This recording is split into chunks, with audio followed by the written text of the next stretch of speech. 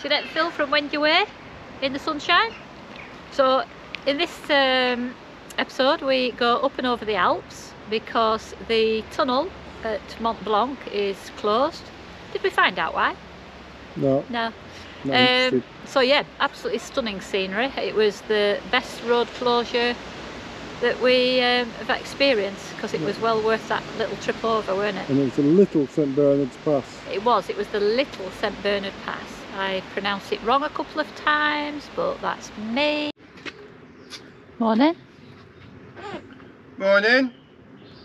I'm just going to video where we are. Are you? Yeah, what's this place called? Oompa Loompa Land. Something Vida Rocker. You've got to be a spiritualist to live here. Yeah. And you've got to be able to travel in the past and the future. You've got to be time travellers to come here. Yeah. Well, if you're interested in time travel, come here. Yeah. Yeah. You'll get taken seriously. And if you're a skeptic, you'll have a field day. Well, you are, yeah. So some people will be fascinated and they'll be believed. So they'll be just Interestingly, there's one interesting fact.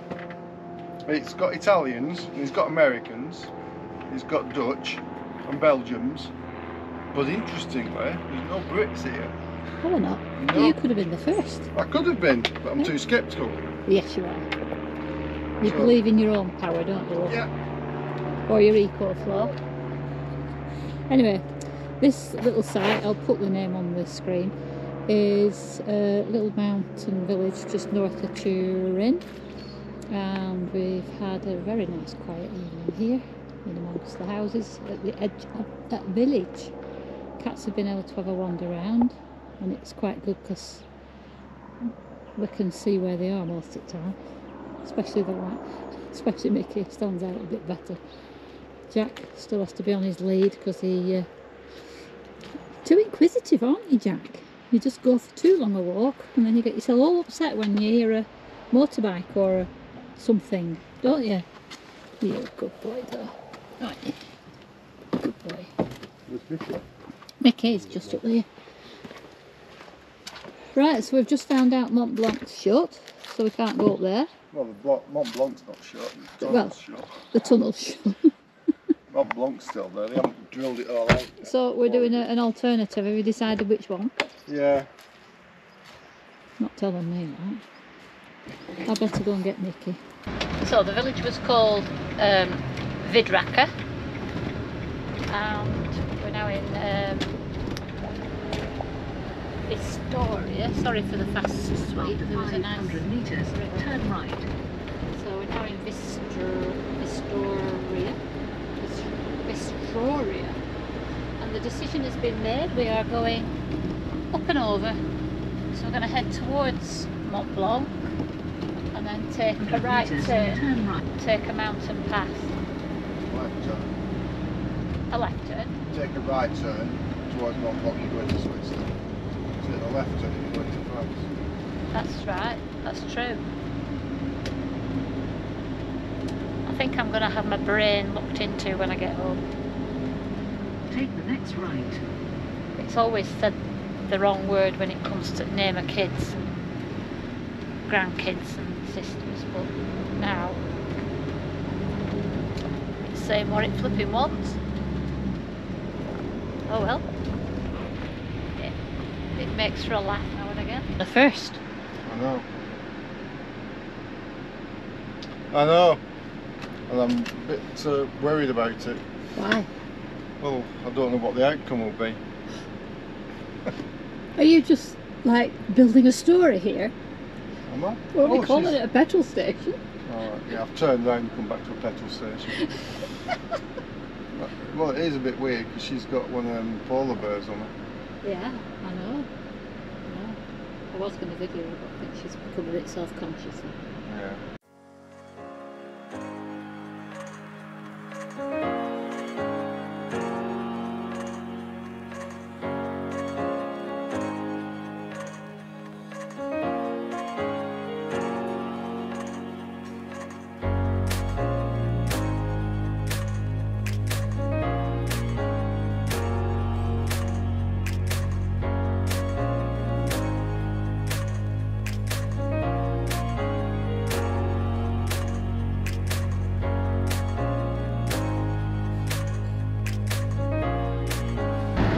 exit the highway.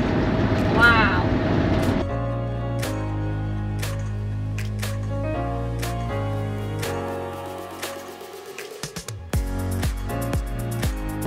So that'd be the road to Mont Blanc, would it? Close. After 800 metres, turn left.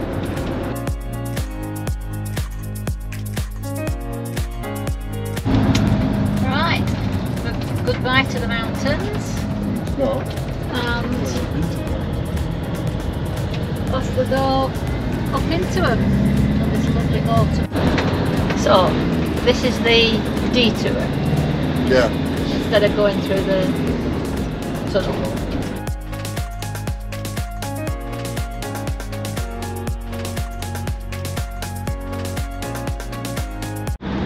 So just to mention, we are going over Strada Statale Piccola San Bernardo.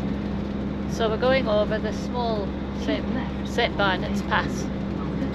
We've been over the big one, and now we're going over the little one. It's a bit like Switzerland, where they've got all these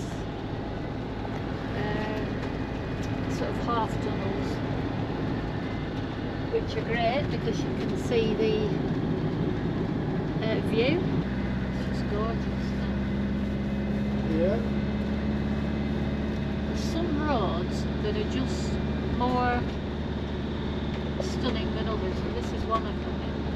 You might not always pick it up on the film, but do you like this planet we live on, Philip? Yeah, but like you said, well, like I said to you before, and I reminded you, there's no other planet to live on. No, not yet. But I'd still rather live on this one. But you haven't got anything to compare with. Well, I've seen the pictures of the moon and Mars, and I don't fancy either of them. Not only have we got views like this, but the weather is just incredible for the end of October. Isn't it, love? It is. You know, this just would be such a different journey if it was raining or snowing. Huh? Or cloudy. Oh gosh. And we've more or less had the road to ourselves, she says. Meeting one on the bend and another one coming. Typical, isn't it? But we've more or less had this road to ourselves up here, and obviously it's not a detour for trucks, so we've not seen one, which is fabulous. And we should be approaching the French border very soon. The larch tree has turned yellow. We're up in the snow. Excuse me. We're up in the snow line now. Beautiful. Just beautiful.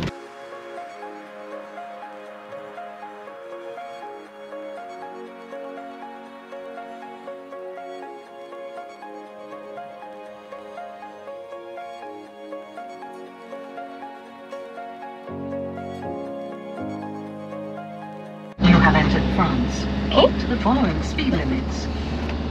Within towns, 50 kilometers per hour. Countryside, 80 kilometers per hour. Expressway, 110 kilometers per hour. Oh yeah. Motorway, 130 kilometers per hour. Oh, the French have not gritted. Oh my giddy aunt. Oh, that's not fun. Did your snow thingies on? No. Just took the time. Well, that's one thing you can say about the Italians then. Well done for keeping the road up. So, it could be a saint of some kind looking over you while you come down the other side.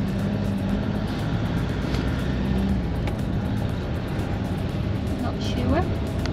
We decided that we're not stopping up here then. Cold. -3 tonight? Yeah. Or now? No, it says -3 later on. -3 tonight. So we thought we'd go back down where it's a bit warmer. Given that the roads are wet, be icy as well. So. That's true. When you come to leave these places first thing in the morning, you've got to think about how long it takes for the ice to melt off the road.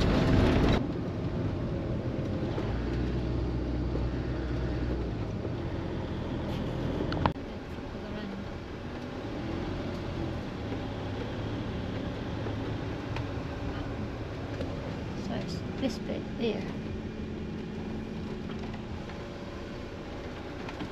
In.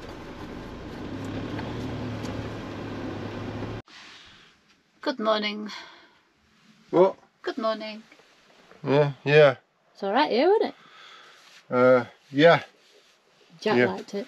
Jack liked it when we lifted him out of the long grass. Out of the long grass. And put him onto on the road there. onto the road. And then he's going to run up the road and run up the trees. The autumn colours are out. We had to get the thingy out for the first time.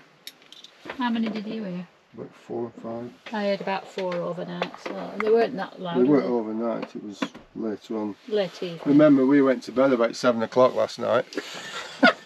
You did? So they weren't late. I know. Clocks went back last night. Phil decided to also go and have an early night. Yeah. So you should have proper caught up on your sleep then. Right, let's go. Come on. Let's go. Where are we going? France. And if I ask you what's the site like, you'll say, oh, I can't remember. It's Sucel. Oh, right. We're going to. A place. Yeah, it's a camping car place. All right, great. See you there then. Next to a lake. Oh, lovely. So let's have a look at the map. This is where we leave Vidarac in the hills in Italy, near Turin. We come up this road, the main road, and it's completely empty of trucks because Mont Blanc tunnel here is closed. In fact, we don't see many cars at all. So we then have no option but to go up and over, which we did not complain about because that route is absolutely stunning. It was in the snow at the top, and then we came down the other side, decided it was too cold to stay up there the night, so we came down the other side into France to Amy near Moutier. Hope you enjoyed that. We certainly did. Next episode we go in search of more waterfalls. They just keep getting better and better. We're getting obstruction in the road. And Jack enjoys a paddle. See you then. Bye. Bye.